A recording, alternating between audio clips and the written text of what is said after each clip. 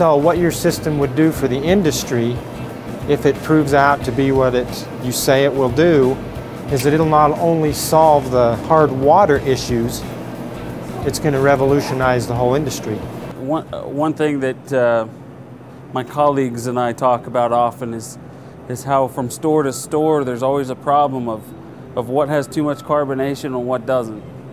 I just find I like it a certain way the same time every time, and it's hard to really get that.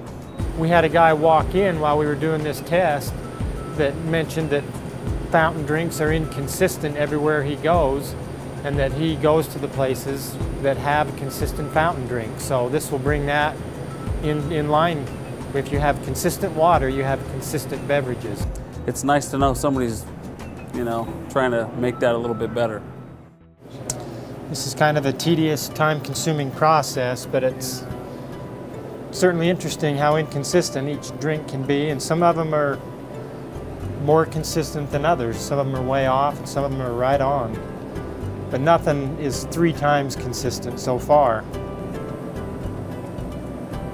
And that's at 17, so 12 over on the third one. I found so far that the lemonades and the sobies and the fruit punches are much more drastically off, but nothing's consistent on any of it. The brisk was way off too.